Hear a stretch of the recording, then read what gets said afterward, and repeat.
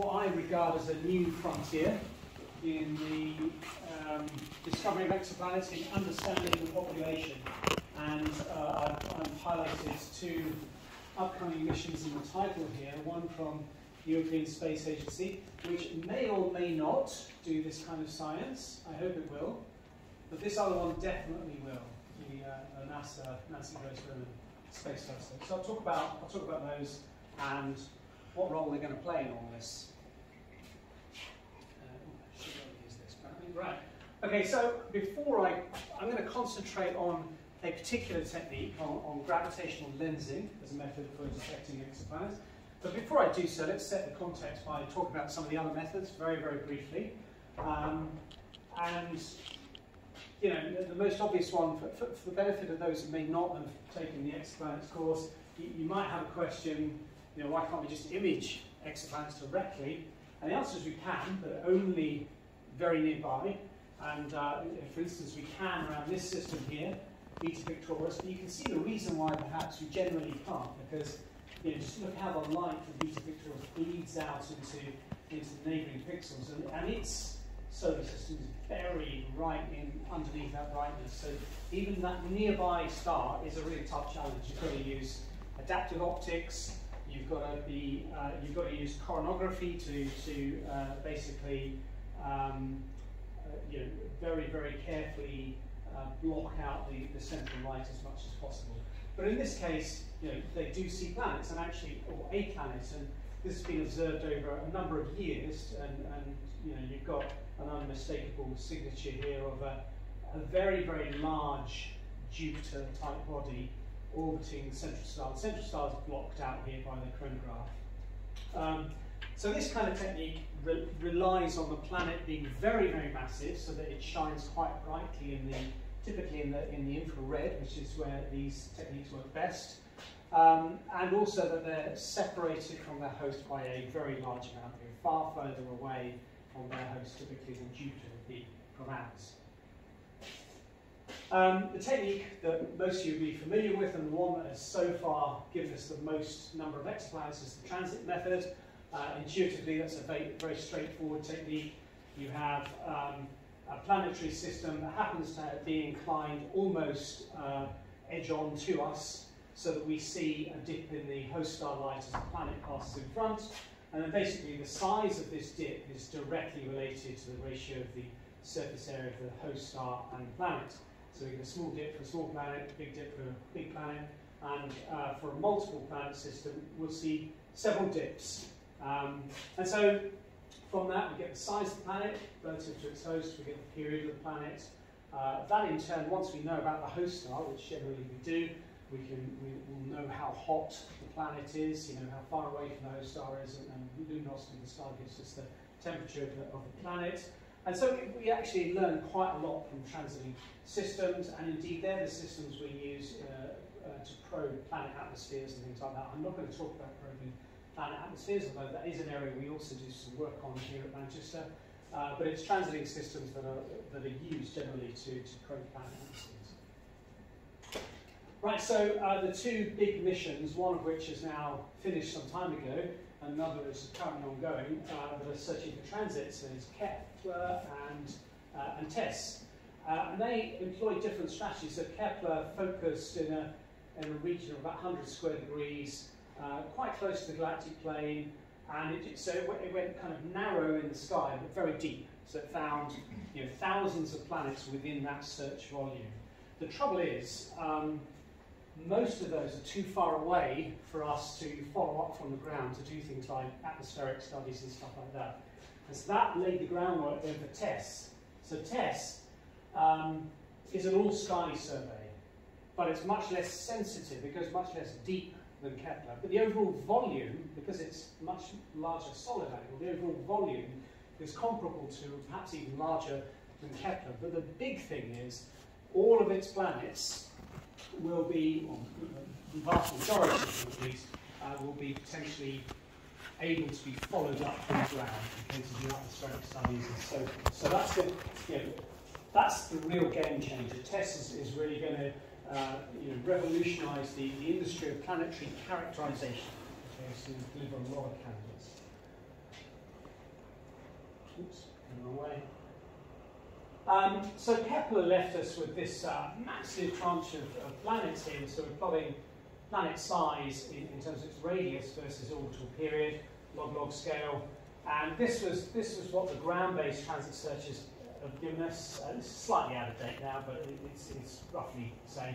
And you can see, how Kepler doesn't just increase the volume of planets, but it also pushes the sensitivity right down to Earth and indeed in some cases sub-Earth-sized planets. So it really has been a game changer for understanding the demography of planets down to Earth-like planets. And I always like to give this comparison to kind of portray the engineering challenge, because the science is only half it. The engineering challenge is also fantastic. What does Kepler need to do to find an Earth-sized planet around a Sun-like star? Well, it's designed to measure down to, an Earth will block out 80 parts per million of the Sun. Okay? And Kepler is designed to be able to reach that level, 80 parts per million, for a 12th magnitude G-type star. Okay? When you think of 12th magnitude, 7th magnitude is about the very faintest we can see with the naked eye in the very darkest skies. Okay? Certainly not here in Manchester, but in the very darkest skies. So 12th magnitude is a factor 100 fainter than that. And around something that faint, you're looking for an 80 parts per million variation. So I always give this an analog. This is a Coldplay concert. Imagine there's 10,000 people here.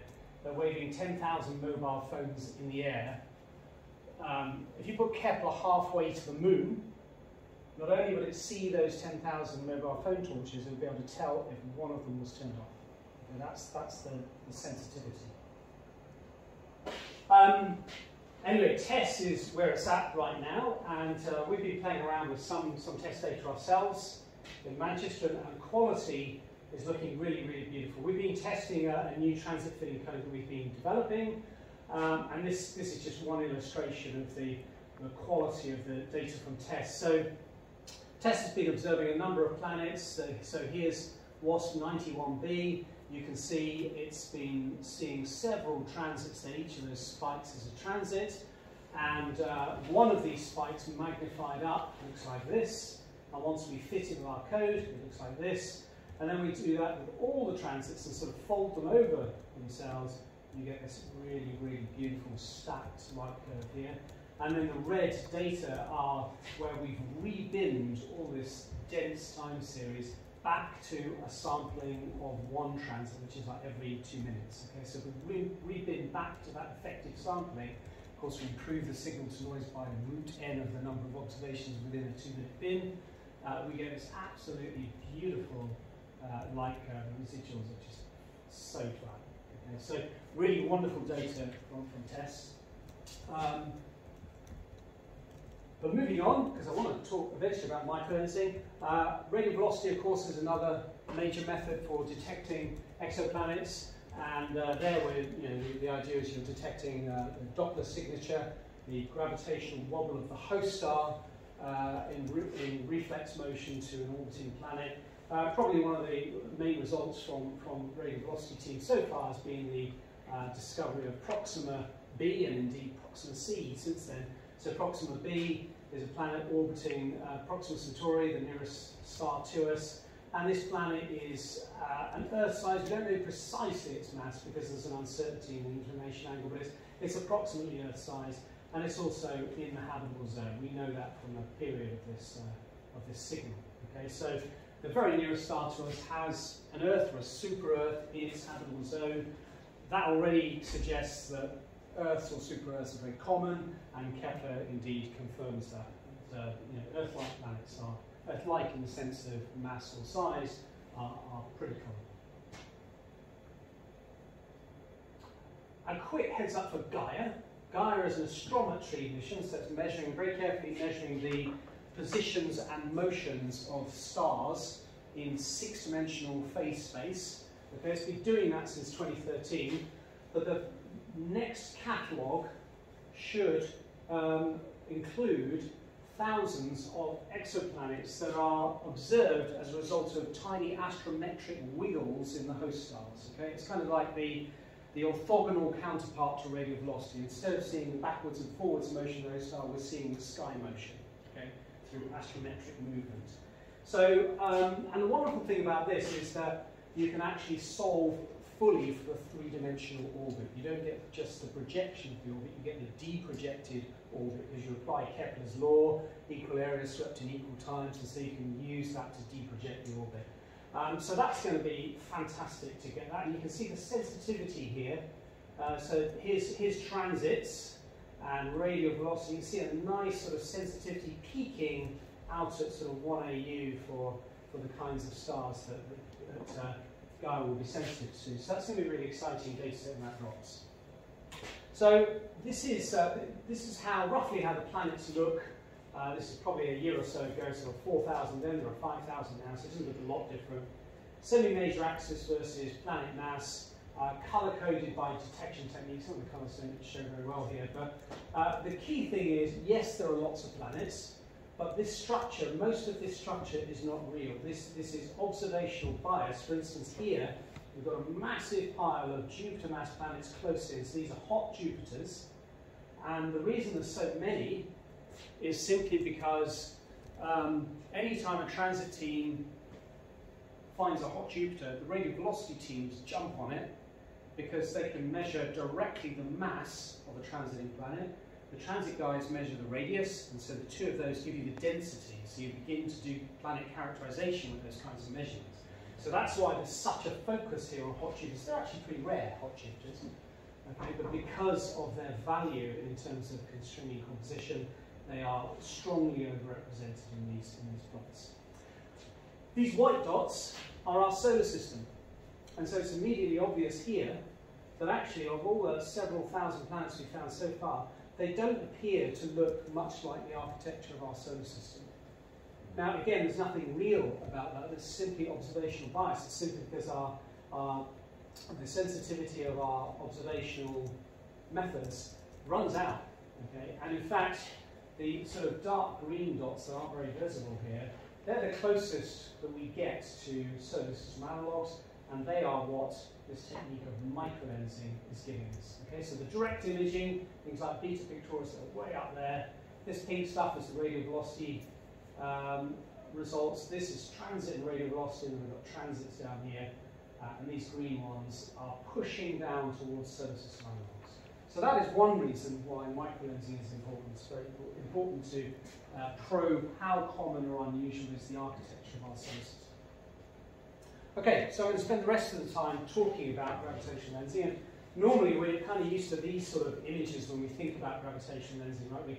We think of the sort of cosmological context in which we see it. So here's a massive CD galaxy, a massive galaxy in the center of a cluster, and its gravitational potential is lensing a background galaxy, and you can see there's sort of multiple images. These sort of dense regions here are probably the same part of the galaxy being multiply imaged. And this is really useful as cosmological probe to weigh the galaxy clusters, to image galaxies that would otherwise be too faint. So lots and lots of really great uses. But if we were to come back in 5 billion years, that image would look the same. Okay, essentially, to our intents purposes, it's a static picture. The timescales for those galaxies to move with respect to each other appreciably is of order a gig-year. Okay, so that's a static view. In microlensing, we've got a dynamic view. Okay, so the situation here is that we've got an observer, we've got a background star, referred to as the source, and then somewhere intervening is a lens, a star, a planet, whatever it is. And this thing is moving across the line of sight at an appreciable rate over human timescales, days, weeks, months. Okay. So what's happening is when it gets very close, within a characteristic distance given by its Einstein radius, you can think of that as the characteristic cross-section for gravitational lensing to be significant. Then we get multiple images being produced of this source. So in this simple case of a single point-like lens, this source would be lensed into 2 images. One image would appear to be somewhat less magnified and would appear inside the Einstein radius as we see it here back on Earth. The other would be a larger, more magnified image lying slightly outside the Einstein radius. But the thing is that the angular scale of this is literally, for a solar mass lens, is milliarc seconds. So we can't resolve those images apart. They're too close to each other. So we don't see these separate images. We don't see the view that Hubble, etc., gives us of galaxies. We see just the combined brightness of those two images. But because it's a dynamic situation, this lens is moving across the line of sight, then that geometry changes, the magnification changes. And so instead of a snapshot picture with arcs, instead we get a time series where the brightness changes in a very characteristic way that we can model as being due to gravitational lensing. And so you can model it very, very simply with rectilinear motion across a length scale given by the Einstein radius. This length scale goes essentially as the square root of the mass of a lens. And so for a given velocity across the line of sight, the time scale, essentially the time spent inside the Einstein radius, will also go as the square root of the lens mass. So for a star mass lens, a solar mass lens, over galactic distances, these signals last for weeks to months. Okay? So for a planet the mass of Jupiter, Jupiter's 1,000 times less massive than the Sun, so square root that is roughly 30 times shorter. It's of order a day. For Earth, 1,000 times, a million times less massive than the Sun, you're talking about an hour or so. Okay? But that's still detectable. It's quite demanding, but it's detectable. So because it has a dependence, but a weak dependence on mass, this is potentially sensitive. We can see signals down to basically the mass of the Moon. Okay. And this is the signal. This is obviously a model, but these are models of the signals that we get. It really depends on that closest approach. Okay, so ultimately, how closely aligned on the sky does the star get to the lens at minimum impact? That determines the height of these peaks. Okay, so it's just geometry here. But typically, this is magnification on a log scale here. So the effect can be very dramatic. For highly aligned systems, you can see magnification is a factor 100. Okay, and I've seen events where magnification is a factor 1,000 or more, several thousand. So they're rare, but they can happen.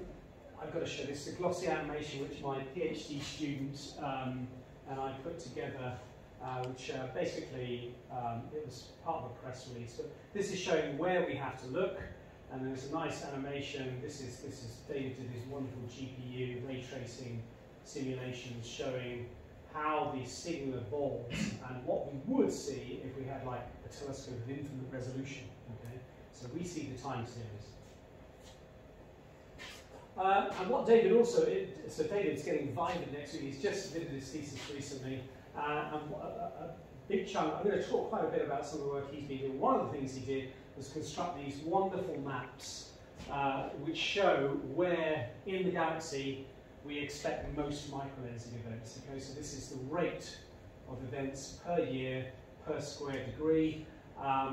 These are available online, so you can punch in your survey parameters and it will give you a real-time calculation of the maps. This is state-of-the-art. No one else in the world has maps as accurate as this, and this has been tested against a distribution of 8,000 microlensing events from one of the leading surveys overall. And certainly no one has maps that are producible in real time like this. So David's done a fantastic job doing this. And this is crucial. We need to understand the distribution of events in detail, because the surveys that are going to be looking for planets aren't going to be able to scan large areas of sky. They're going to have to focus on small regions. So it's important we place them in the right place, basically, where the hotspots, where they're going to see a lot of events. This is an optical map. The surveys I'm going to talk about are near infrared, but we can produce near infrared maps as well. If you go to the website, you can produce them yourself. Right, so the model I showed you before was a single lens passing in front of a line of sight, and you get this nice, simple, sort of bell-shaped curve. For planets around a host star, that's a binary lens system. Both of them have an action on the magnification. Okay, and the single lens case is nice and circularly symmetric. It's nice and simple. As soon as you introduce another lens, essentially your gravitational lens becomes astigmatic. And instead of having a nice focal point at the back, and it's not a true focal point, but a nice caustic, a point of convergence of your light rays, instead your caustics, the convergent points, become sort of lines, okay? And they may be joined together, they may be disjointed, as in this case. And exactly what pattern these caustics are will depend on the mass ratio of the planet to the host star. So here's a binary star system here.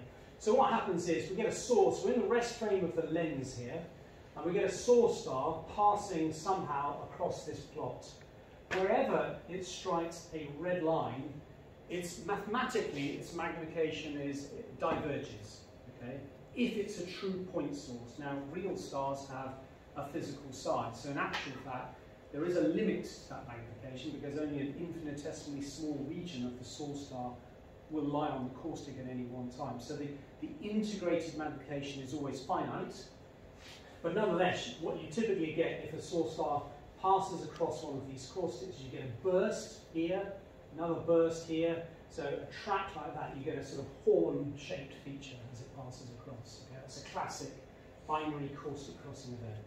And the geometry of these caustics, if we vary the mass ratio from this sort of binary star case to a sort of a super Jupiter sun-like star case, that bends the caustics around, okay, because we've got this difference in mass ratio. So I should say the planet and host star are aligned along the y=0 line here, okay, so they're along this axis here.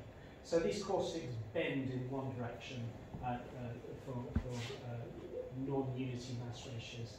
And you can see they bend even more and they start to shrink as well as the mass ratio gets smaller and smaller and smaller. In the limit that this tends to 0, these disappear and you're left with the point-like caustic lying directly behind the single lens, i.e. you recover the single lens solution as you'd expect. Okay, so you can appreciate from this that the light curves can be very sensitive to precisely what is the track of the source star across here. A light curve that cuts across here is going to look very different from a light curve that cuts across here. Very different again from a light curve that goes straight down there. So there's now a whole zoo of possible light curves, even for a single geometry. So you can appreciate it starts to become really difficult to model these things. But their signals are quite unmistakable from astrophysically variable stars. I mean, there's no question, when you see one of these light curves, it looks nothing like anything else. You know it's gravitational lensing, it's just a real pain to grind the models and get the best fit solutions. So this is some examples of, theoretical examples of light curves, depending on where the source passes across the caustic. So this is a separation between the planet and host of 0.7 times the Einstein radius of the host, and a mass ratio of 0.01, so you can see the strongly bent caustics. And you can see this looks like pretty much like a single lens event. There's some small perturbation there, but there's not much evidence for the planet. Here the peak is all spiky because we've passed essentially across the central caustic. Whereas over here we get a spike after the main event because we've crossed one of these, bent over these so-called planetary caustics. So this signal, we've got a main signal here, which is basically the gravitational signal from the host star, and then we've got a perturbation due to the planet. The main signal, timescales, as I said before, weeks to months. This signal here will have a timescale that's root Q times shorter, so order a day for Jupiter, order an hour for Earth. And this is a real one. So this really put microlensing on the map as a planet technique. You can see the Ogle survey here, their data is showing in black. They're able to issue real-time alerts quite early on. They're already quite confident this thing is a microlensing event, even at this point. And so then we get a lot of other follow-up survey teams take that alert from Ogle and they kick into action. So each colour is a different follow-up survey team. They get this beautifully dense time series, and probably they're thinking of switching to another target by this point, but then bang, we get this blip here. And here's a zoom of that blip. And the solid line is the best fit model. And the best fit model is basically a 5 Earth mass planet at a few AU from its host star. So this is unmistakable as a planet signal.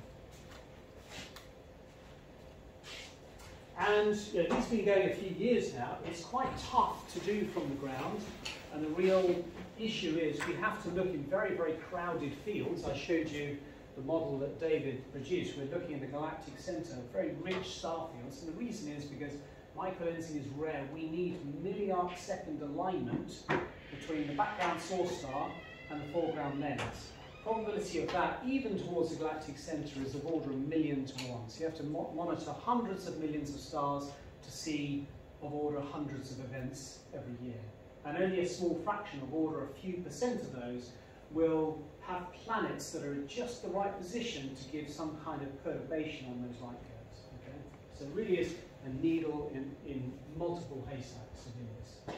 So over the years, the ground-based survey teams, they've worked hard, and what they're noticing from their detections, you can see it's still quite noisy, but there seems to be a turnover in the mass ratio Q. So this is kind of abundance of planets here versus the mass ratio, the planets to host mass ratio. It looks like it peaks, and it peaks at sort of a super Earth type regime here. Okay, and this seems to be universal. This mass ratio function is seen in transit data, you know, too, as well as in microlensing data. So it's kind of interesting, maybe pointing to the mass ratio as being the kind of universal way of understanding the formation of planets. Another key area that microlensing can help us with is these sort of the enigma of free-floating planets. There is tentative evidence, or there has been tentative evidence, of the existence of planets that appear to have just an isolated signal, no signal from the host star. They aren't a perturbation, they're just a tiny single-lens signal lasting hours or days. And that's really puzzling. And in fact, the early data from the MOA survey showed this massive hump that corresponded to one-day timescales, and these guys concluded that there were of order 2 Jupiter-mass planets for every star in our galaxy. Free-floating planets, unbound from any host star. And that was a real head-scratcher for planet formation theorists. How do you have so many massive planets unbound from their host star? There's, you know, the 2 plausible mechanisms is somehow they're just forming by themselves, the same way as stars, so they're not kind of planets, they're just cores of stars that never become stars. The other is that somehow they're getting kicked out from a planetary system, but it's really tough to kick out a Jupiter. So that's really tough to explain. And there's so many of them, that's what this survey was suggesting. But then a few years later, the Ogle survey, analysing a much, much larger sample of events, found no evidence at all. So here was the MOA prediction, and they didn't see anything at one day, but instead they see this climb up of events at kind of on hours timescales. The error bars here are big, and so the authors themselves are saying, you know, we've got to be careful, this is right at the edge of our sensitivity. But the current prediction from Ogle is that there aren't 2 Jupiters per, 2 free-floating Jupiters per star, but there may be somewhere between 5 and 10 Earth mass free-floating planets per star. Okay, well that causes the planet formation theorists not to lose as much sleep. It's a lot of planets, but they're much lower mass, so it's easier to get them kicked out. But it is at the edge of the sensitivity of Ogle, so we need to test this scenario. And the best way to test it ultimately is to do this from space. Okay. So, the story of space-based microlensing begins actually with Kepler. A few years, so it did its main survey of finding transiting planets, and then some of its gyroscopes failed. And NASA was thinking of packing it in because you need very precise pointing to get all that beautiful photometry. But then a group of people suggested that actually, if Kepler could be just confined to observing the galactic plane, you could steer it around using solar radiation, just radiation pressure from the sun and its remaining gyroscopes to sort of give it a reasonable level of precision. So NASA bought into that and organised a series of campaigns. You can see here, this is, the ecliptic plane. This is the galactic plane, but it had to be confined to the ecliptic plane, basically fixed orientation relative to the Sun and Earth.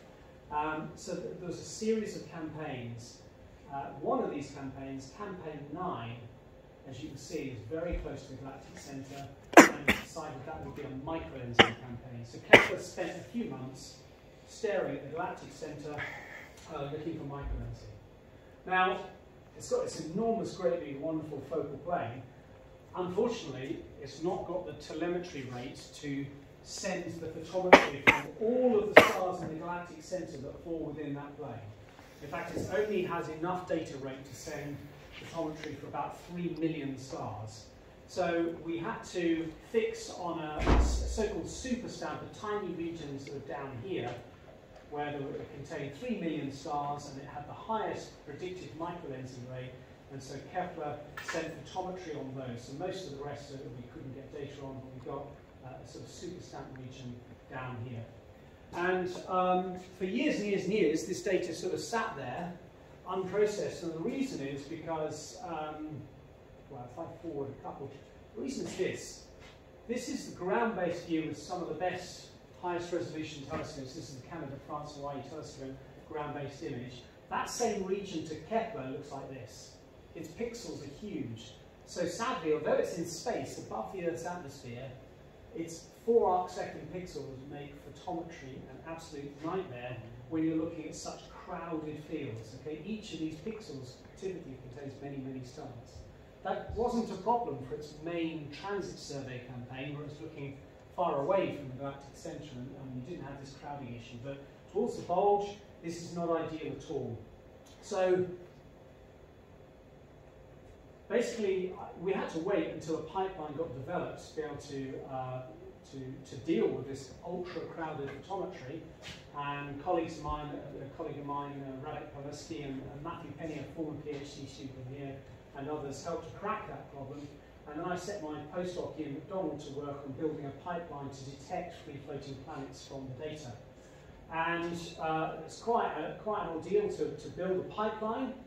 So these are the steps. If you want to look at all the steps of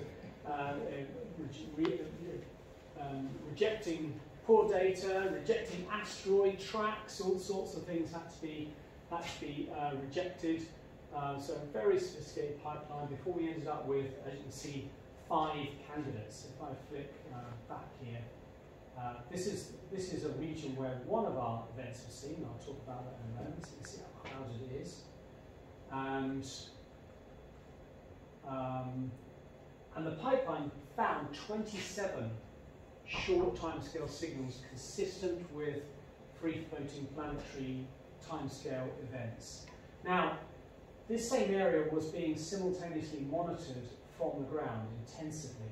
So 23 of these, the 23 longest ones, had already been flagged from the ground. So they weren't new to us, although they were blindly recovered by this pipeline. But the 4 shortest signals were new discoveries. Okay? And as far as we can see, they are consistent with Earth mass free-floating planets. And then there was a 5th signal that I'll talk about in a moment. So the 5 remaining new candidates are shown here. So what you can see, the blue data is Kepler data, and then we've got a green best fit for a single lens model to it.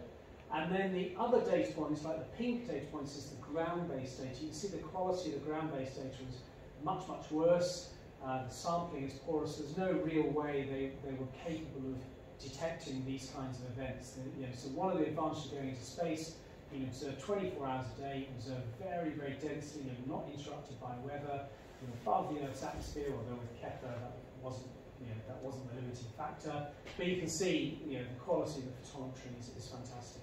Really densely covered. These events are of order a day long, so really very short. So we've got 4 candidates, pretty consistent with single lens microlensing, and then we've got this 5th one, and the blue track here shows this classic double horn that is associated normally with binary lensing. Okay? So, what was that 5th event? More later.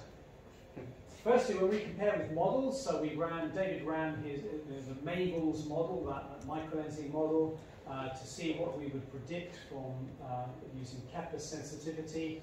The detected events by the ground-based survey teams, which we rediscovered, were shown by these dashed lines. So that's the 22 longer timescale events. And then we've got these 4 short ones here. And you can see they kind of formed a kind of distinct population. And Kepler was sensitive to anything along this sensitivity line, but there's a strong cluster there, and then apparently evidence of another cluster here.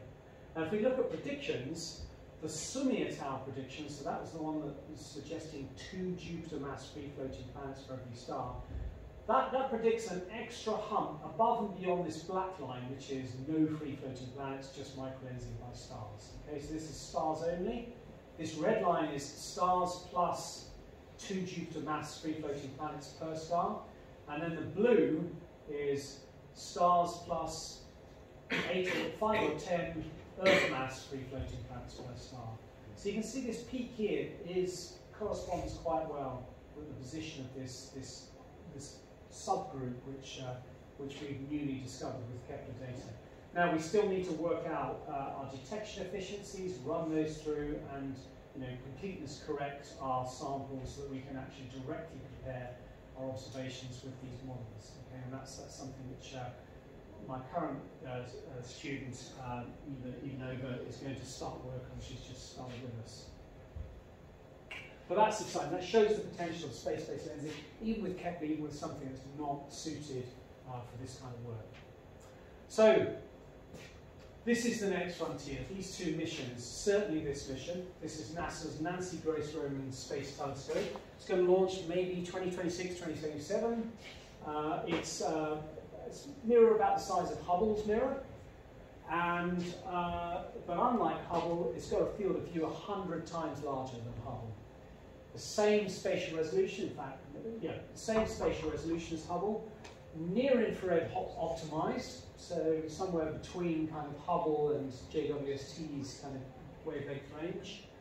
And it will have a data rate 24 times that of JWST. So this will be a massive survey facility.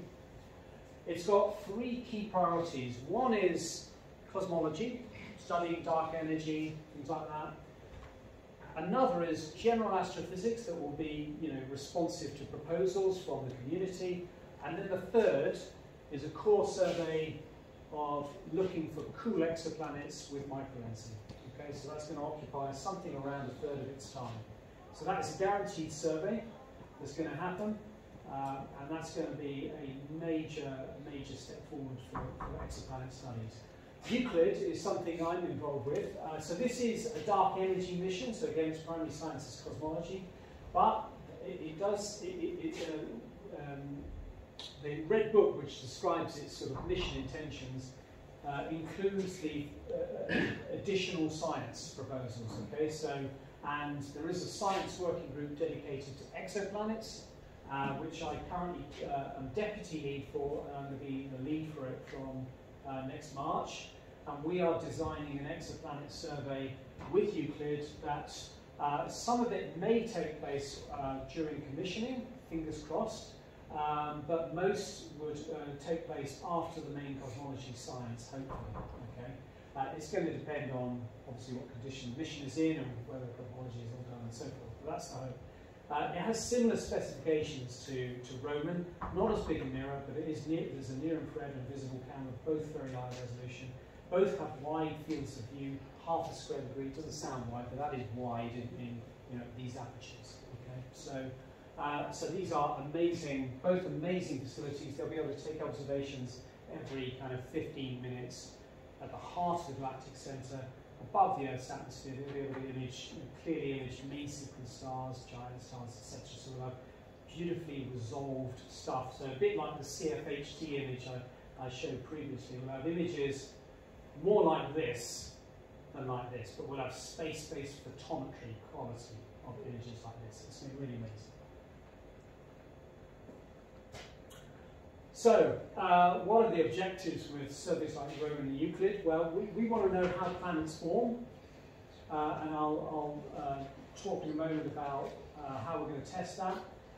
We'll be able to say something about the galactic occurrence of habitable planets similar to Earth around stars similar to the Sun, so-called E to Earth. Okay, so the abundance of so-called Earth-like planets. Now, microlensing is sensitive to cool planets, typically from the outer edge of the habitable zone outwards. But the transit missions so far have been sensitive into the habitable zone, but only kind of the inner region of the habitable zone. They haven't been able to probe out to the outer habitable zone. So what this will tell us is the abundance just at the outer edge. Transits will have the abundance within the inner edge region, and we will interpolate reliably across that to get the first reliable estimates of planets within the habitable zones throughout our galaxy. Okay, so that's going to be a big step forward. Microlensing sensitivity to solar system-like planets means that we can probe the architectures of planetary systems that may be similar to ours and find out just how unusual or usual our architecture is. And obviously, as I've just shown you, it's going to be a major boon for the understanding of the free-floating planet population.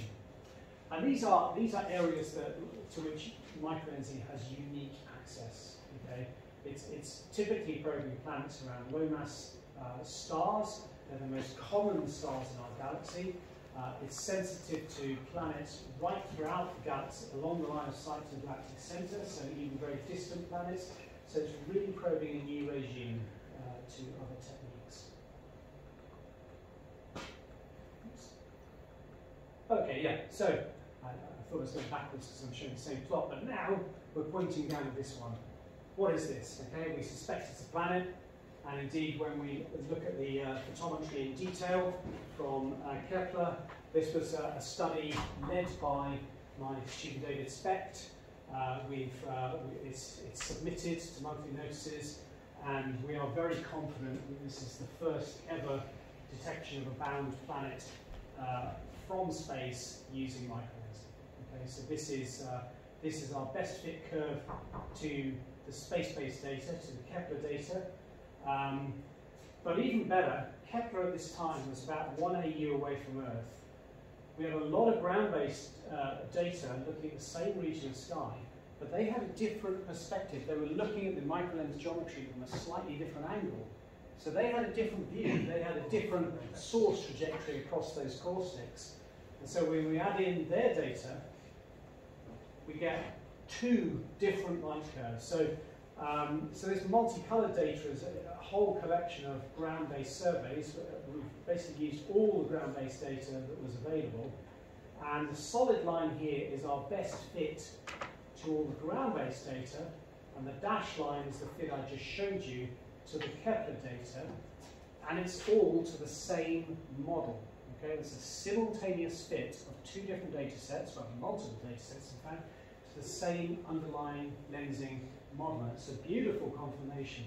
You can see that even the ground-based data captured the sharp downward turn, this caustic exit of the source star, and Kepler, of course, caught both entry and exit, and, well, indeed everything, really beautifully. So our model comes out with beautifully flat residuals, and basically this is a twin of Jupiter in terms of its mass. It's almost exactly equal to a Jupiter mass.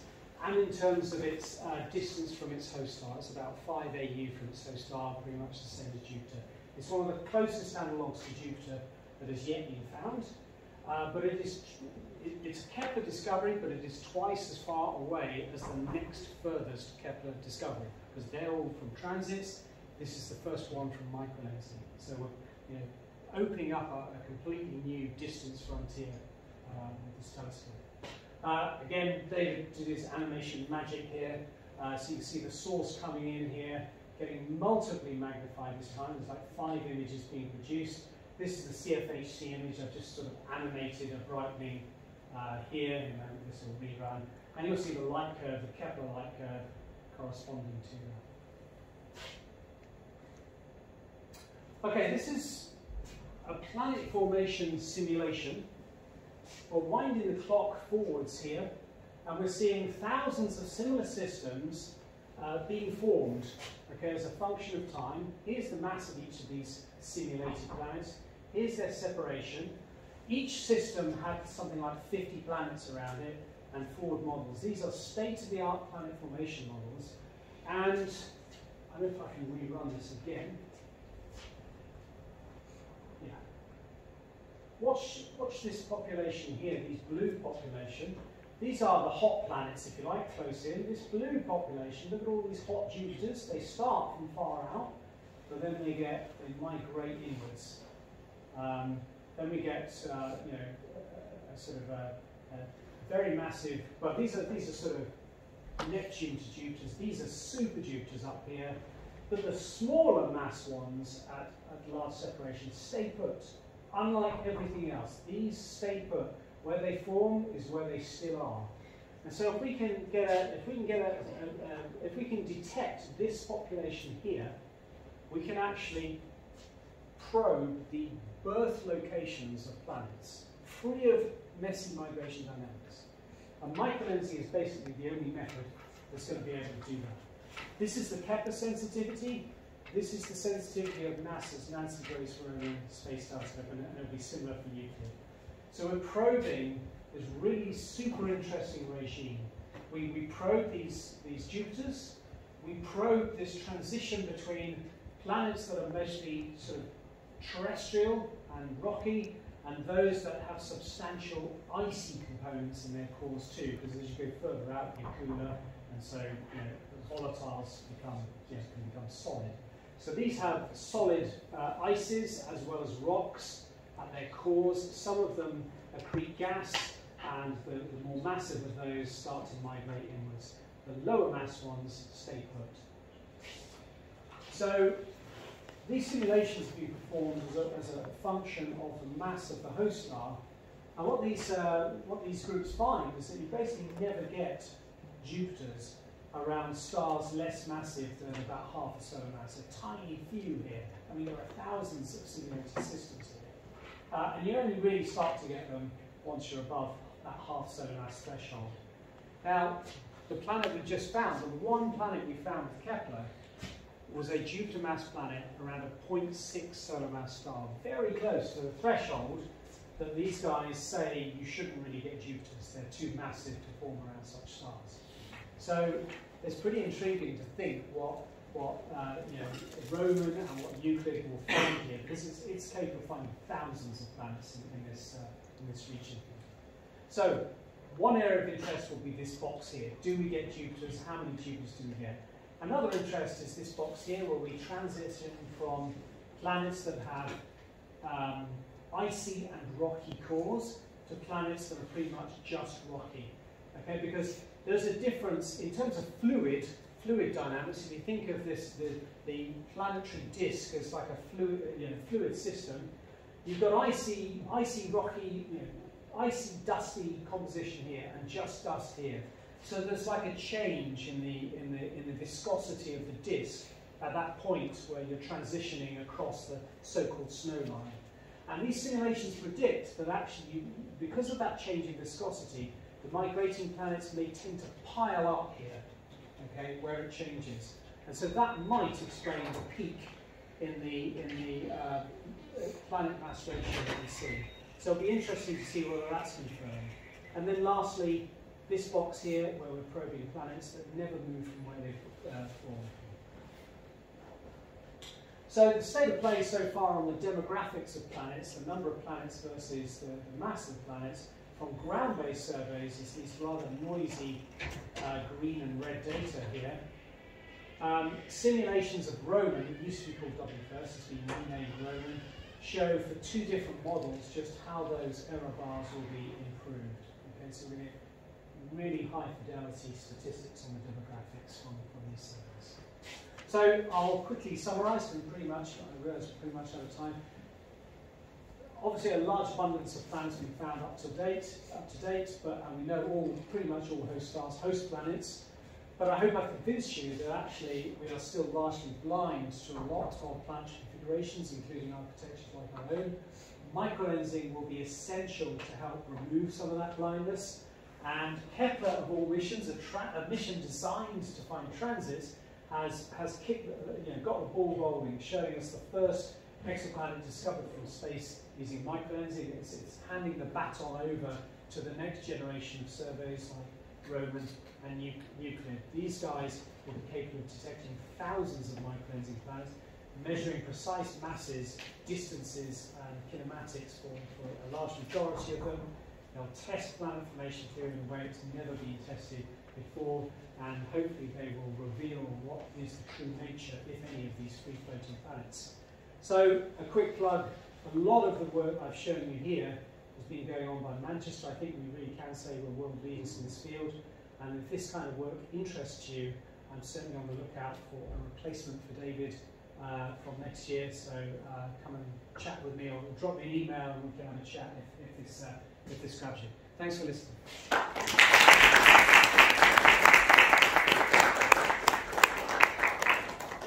Thank you so much. If there's any questions, should we have some few minutes if you want to ask anything about exoplanets?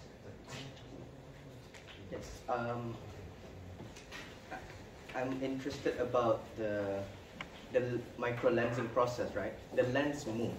So technically it is parallax, right? No, so the movement that gives rise to the signal is occurring on the scales of milliarc seconds, far too small to see. So you don't see a parallax effect from that movement because it's too small. You can see, if an event lasts a very, very long time, like a massive star or a black hole or something like that, you can see the geometry as the Earth goes around the Sun and produce a geometric alteration to the light curve. That has been seen sometimes. But the parallax here that I talked about, the two different light curves, result because the ground-based observatories are on Earth and the space-based data is coming from Kepler at 1 AU from Earth. So they both have different sight lines to the same event. So the image circle is at least 1 AU by that point, right? Because you can see it.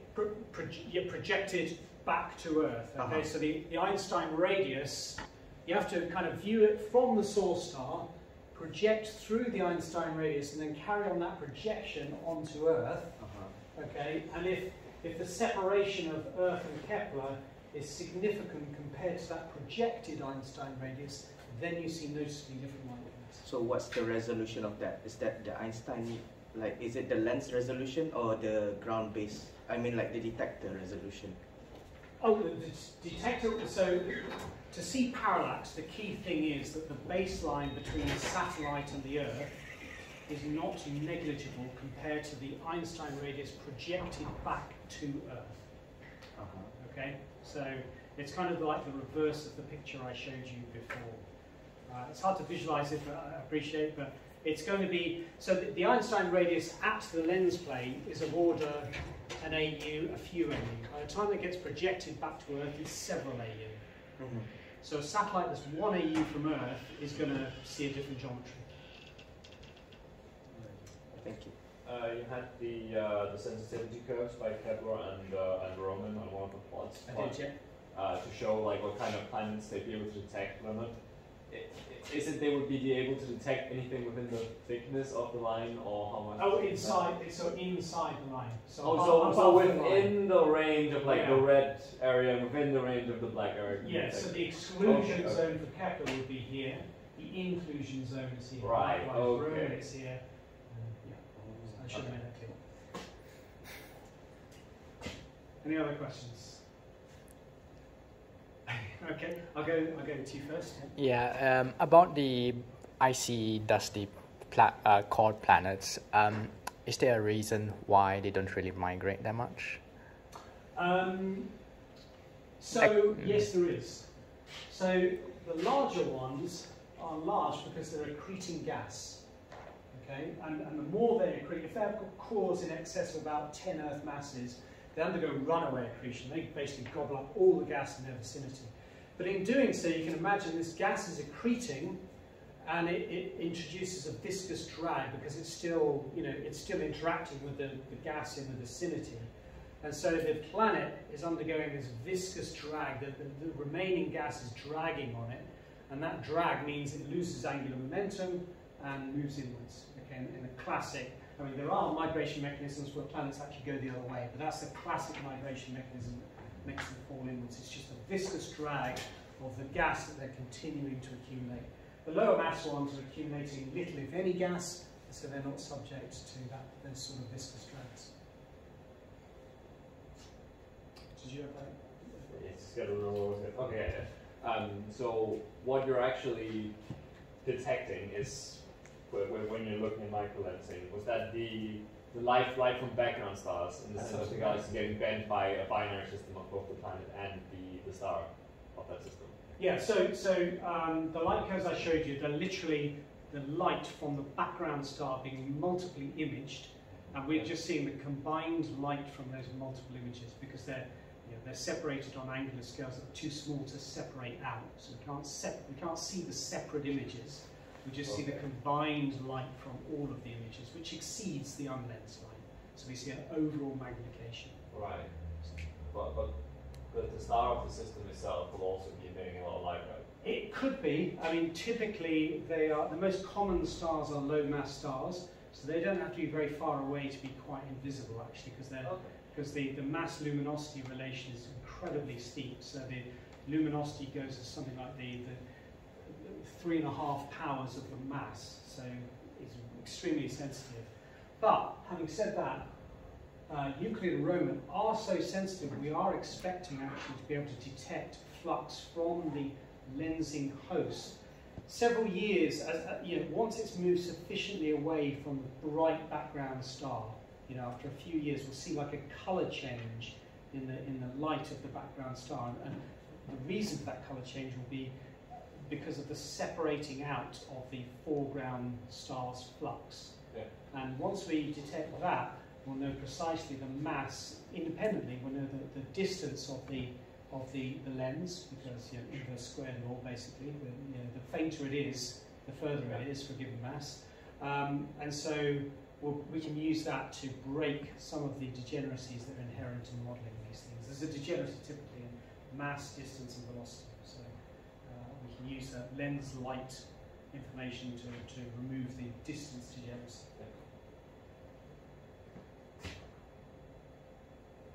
Okay, everybody had enough? I think I'll do a shot, so thanks for hanging around.